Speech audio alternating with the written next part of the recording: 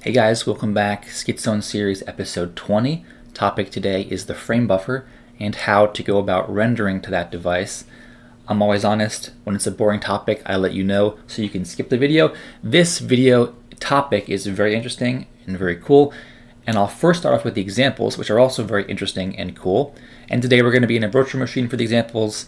Why is that? I'll tell you in a bit. Example number one I want to show you is this screensaver I made that changes the flag whenever it hits the boundary. Obviously it prefers Greece, don't know why that is. It should be random, which it is. Don't wait around for your own country. Only 7 countries in there right now.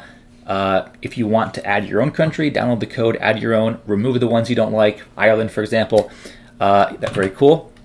We also got, this is a cool one. Basically, this is a 3-dimensional rendering. So basically, it's a 3-dimensional cube model that we parallel project onto a 2-dimensional plane. We have vectors that define that plane. Obviously, we move that plane around space so we can orbit the cube like you're seeing here. That parallel projection is then rasterized onto this 2-dimensional bitmap. You can see the orange lines on a black background. Very cool.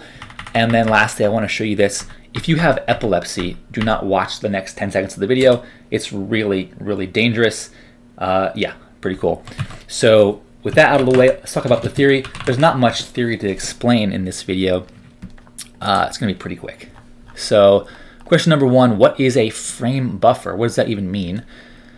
Well, Wikipedia has a good example, or good explanation. Thanks, Nigel. But basically, it's a bitmap file that your monitor is always displaying. Long story short, very simple explanation to that. About the frame buffer, it's literally a file. So it's a file on your machine. Where is it? On Linux. Oh, I should say, this is also possible on BSD, but you have to jump through some hoops to make it work. But it's a file located at this directory, dev fb0. There might be an fb1, I don't know, could be. You can open and write to this file like any other file using syscalls. We've covered that in so many videos.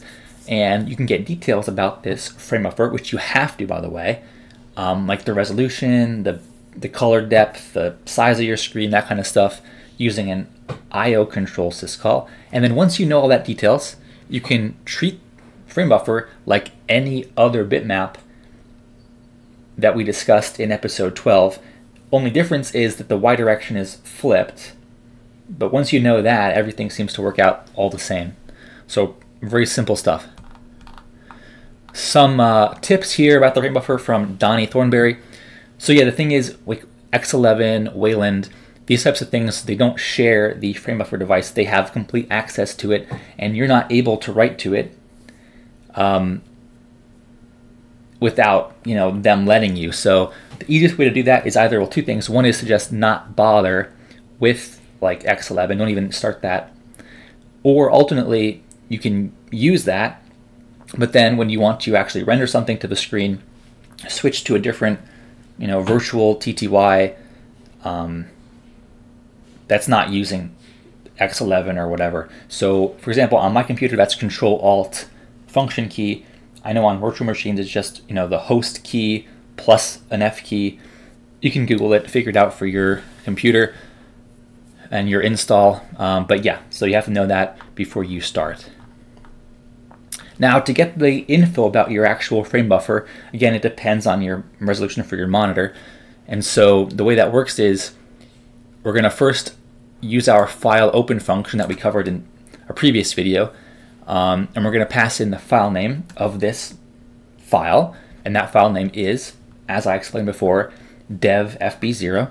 So you pass that null terminated file name into our file open function, open it with write permissions, so you can actually write to the frame buffer, very important. And then yeah, you open the file. Now once you have it open, you can get some details about this using the IO control syscall and this frame buffer IO get vscreen info thing. That's just basically a number, and we've defined that in our syscall listing here, so you kind of can see the value of that. It's probably different on BSD, you can check. I haven't implemented this functionality for BSD because I think very few of my viewers even use it, but if you want to, this is the process. So yeah, you can call this IO control syscall, and it will basically fill up this array of memory. So you have to have initialized 1280 bytes somewhere that you can drop in all your frame buffer info. And basically you only care about 12 bytes from that chunk, and those are basically 3 of these 4-byte ints. And the first one is offset 0 from this array start, and that's how many pixels you have in the x direction. Then 4 bytes from that at an offset of 4, you have the pixels in the y direction, and then you have 4 bytes at offset 24, which is the bits per pixel. So for your RGB, let's say it was 32, you would have 8 bytes for R, 8 bits for R, 8 bits for G, 8 bits for B, and 8 bits for alpha. I guess that's transparency or something. Maybe it's not even used. So yeah, with that information, you can kind of figure out how big is your frame buffer. That's very important, because you need to be able to write to some memory location that is that size. So let's say your frame buffer info pops out and saying, hey, your monitor is really bad. It's 640 by 480, let's say, for example. Well, then you have 640 by 480 times bits per pixel. Let's say it's 32.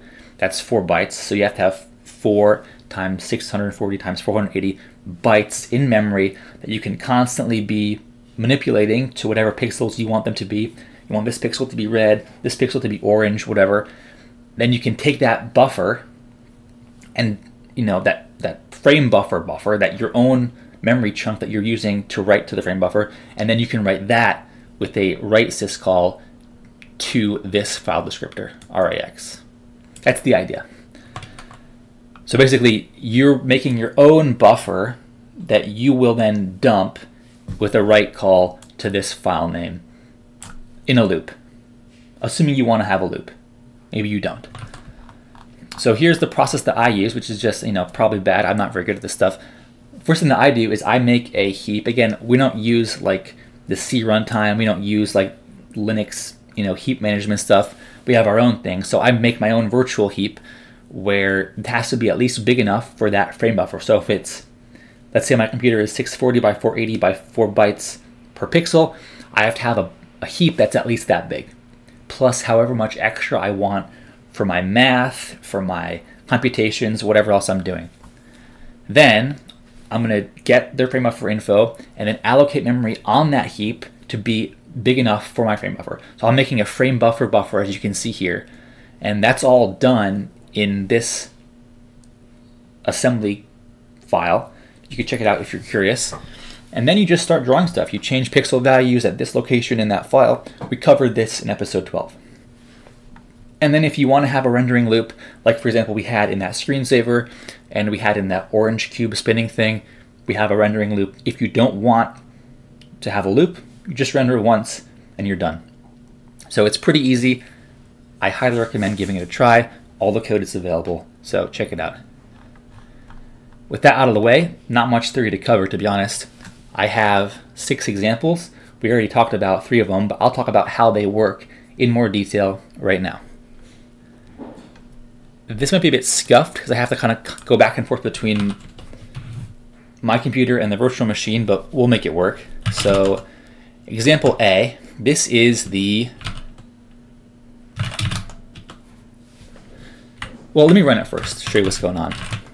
So if I run this code, it pops out my monitor happens to be 1920 by 1080 with a 32-bit color depth per pixel.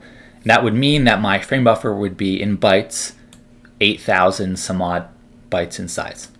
So this kind of represents what I was talking about in that slide when I said you had to do this and it would give you these pieces of information, and you can use those to determine how big your buffer needs to be that you're going to dump to the frame buffer. That's what we've done here. So let's show you how that works. It's pretty much just what I said. Let's take a look at the code.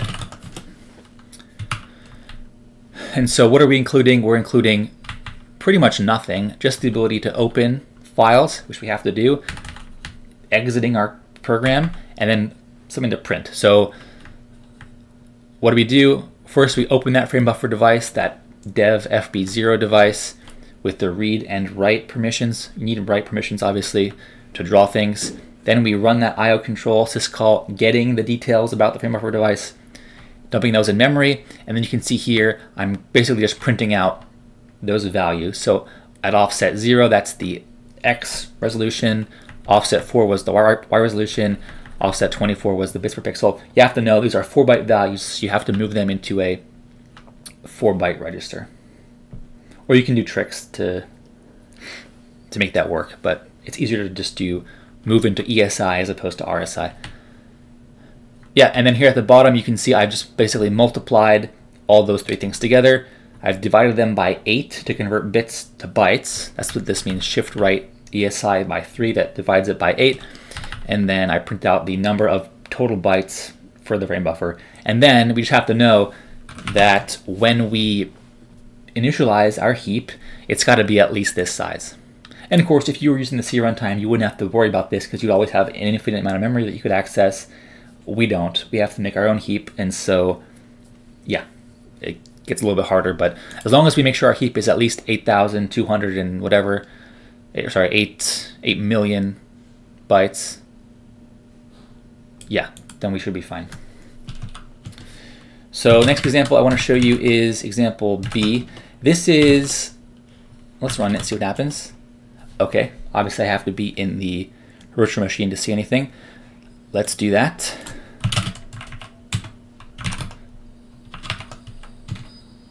Oops.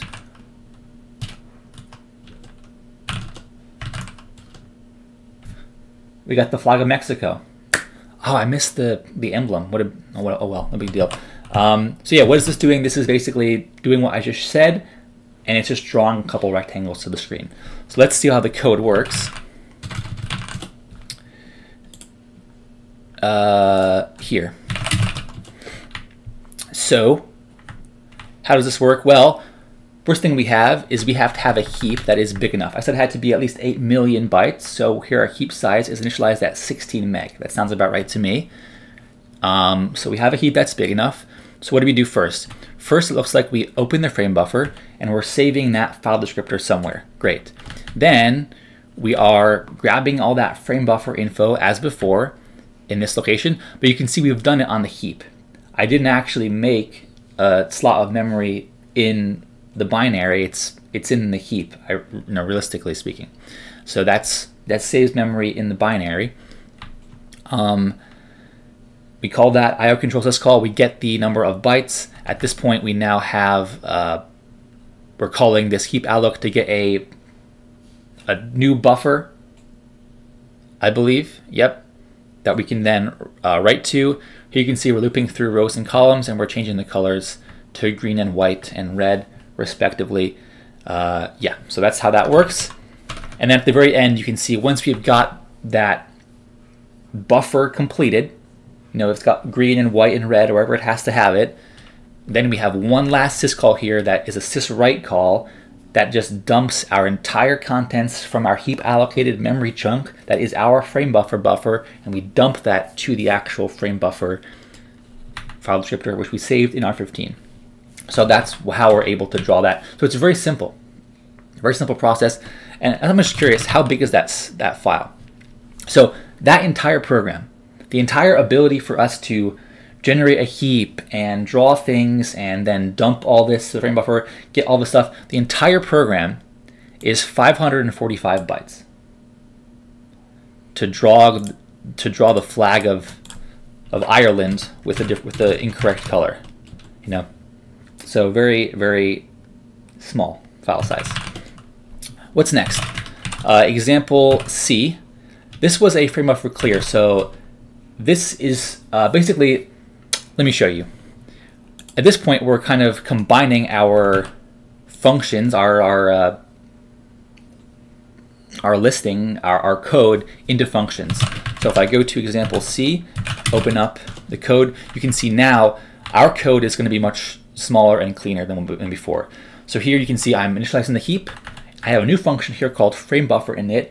As I explained before, that function handles all the nitty-gritty stuff. It checks, it makes a heap allocated space for the frame buffer info. It grabs info from the IO control syscall. Then it makes another thing on the heap that's exactly enough bytes for the frame buffer.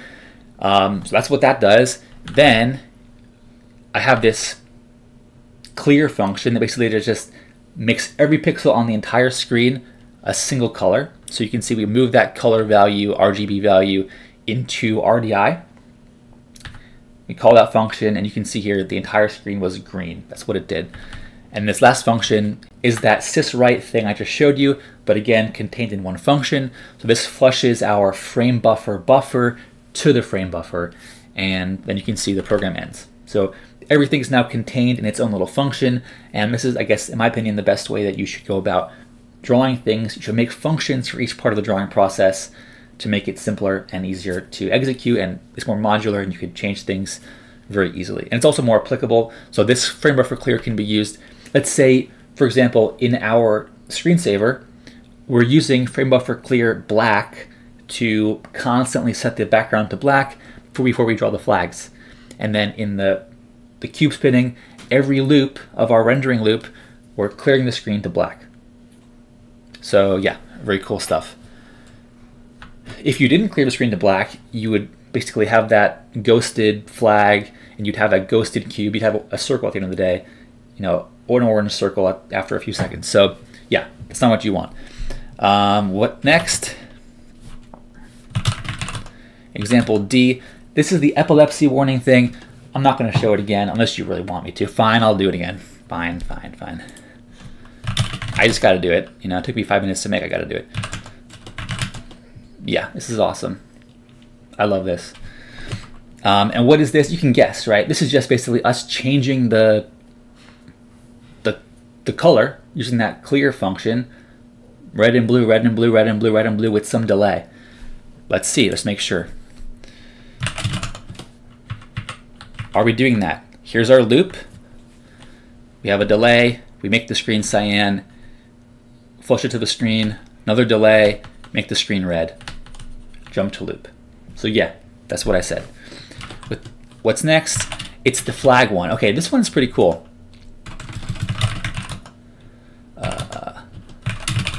So this one, the way it works is, yeah, you can see here, I've got these countries defined. If you want to add your own, go ahead. I added Greece because it has a lot of, you know, rectangle stuff, so it was, you know, a lot more involved. Just to show you that you can draw anything with rectangles very easily. And we have some simple ones here as well. And what happens is basically, I'm pretty sure let me show you the top. So we have these functions that we're using,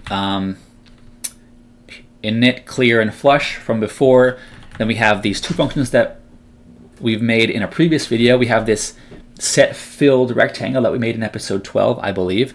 And then we have this random int function that we made in a previous episode as well. And so what happens is basically, you can see I've defined the flags of Greece, of Italy, Poland, all the rest, France, in terms of the RGB values in each rectangle, and then the locations of each rectangle.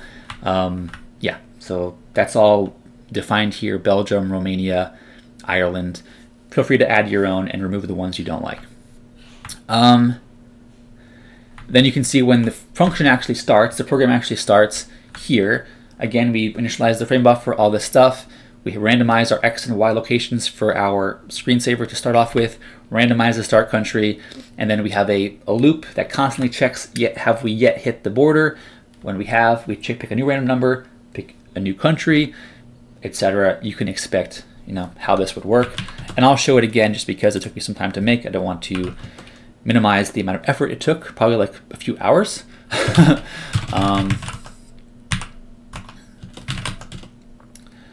So yeah, it's pretty cool. If I were to change this, I would make it so it couldn't pick the same country that it currently was. I'd add that check, so you'd always have it change whenever it hit the border. You would never have it stay the same. Or you could just add more countries. For example, we have Italy 3 times in a row. That's not very, you know, pleasant to look at, in my opinion. Or sorry, Mexico might be. What next? The last example was that cube rendering in 3D.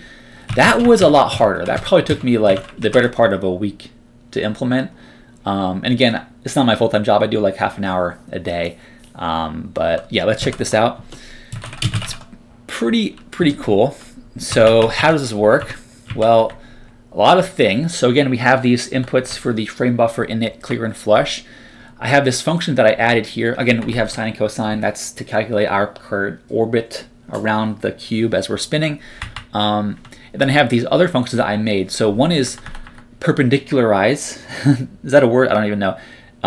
Basically, when you're rendering something, I'll cover this in a later video. You have to have your vector as the viewer. So you have to have your y and your x direction, and then you have to know where you're looking, and you have to have that normal, right? So you have to be able to pick what's going on. And so this function basically subtracts off a component of one vector from another, and so you can guarantee that two vectors are perpendicular in this way. So basically, if we're looking from here to there, I can figure out what my normal vector is to that with this function. And then lastly, the real heavy hitter here is this rasterize edges function. This function does everything. This basically takes your three-dimensional edge set of vertices and edges, and it projects them onto a two-dimensional plane and then rasterizes them in a way that you can then print. And so you have to pass in a bunch of stuff, the size of your total array, and some pointers to things. I'll talk about that in a second.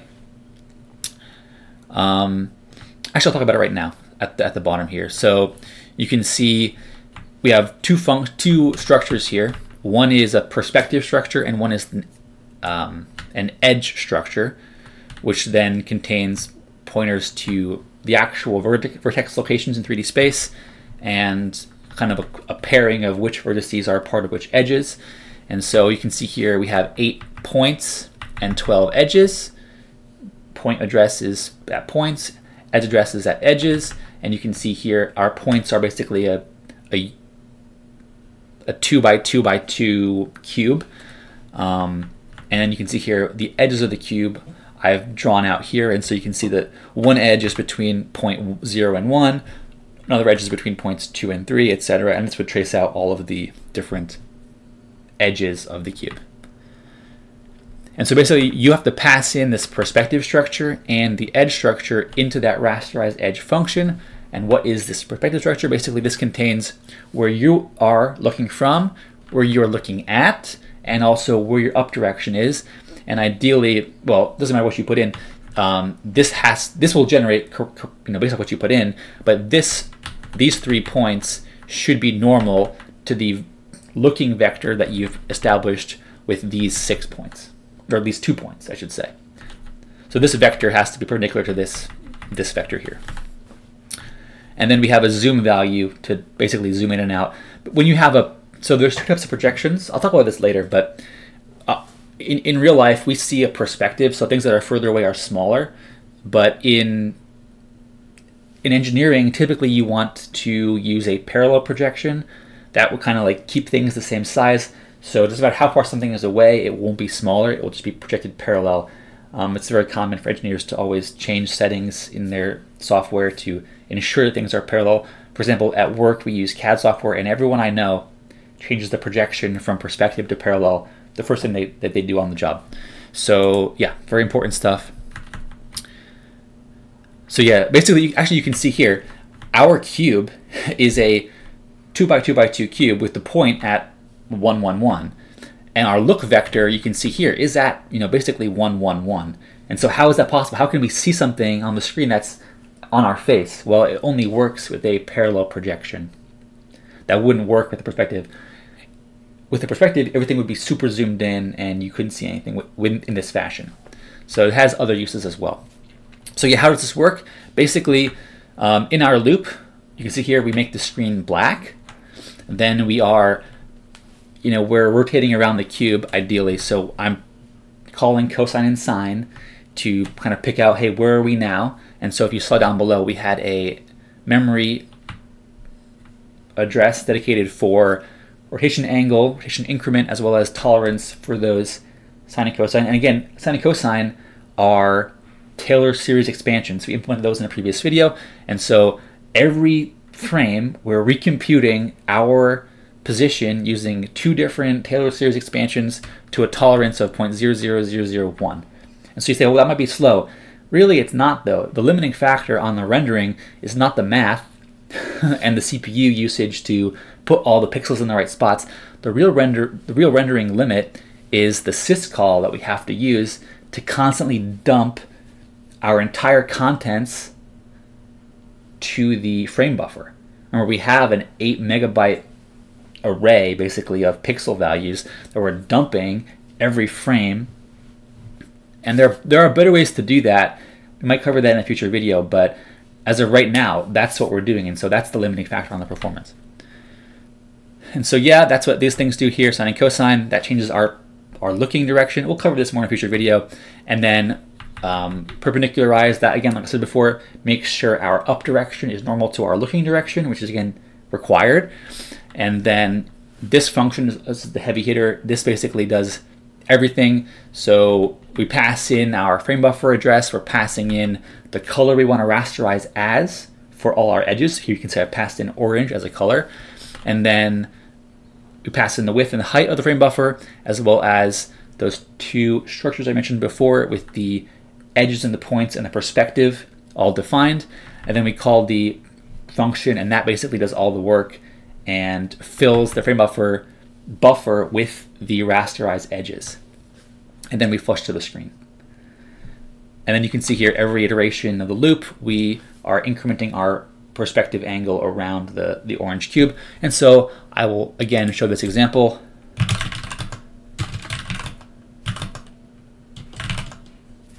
Yeah, you kind of can see how this is working. And we'll cover a lot more about 3D rendering in a future video. I have a lot of plans. In fact, this is how we're going to actually render our three-dimensional models. And I should say, let's say you want to do FEA or whatever, you can render it like this. You can render the mesh, right? And you can deform the model, and then you can see how the mesh changed. A lot of cool stuff we could do. The really cool thing that I think we can do with this is, because it's a bitmap, we can also write this to a file. So we can take this capture, write it to a file. Also, we can put that in an embedded HTML report. You know, we can do our own 3D rendering for many different purposes, even as images.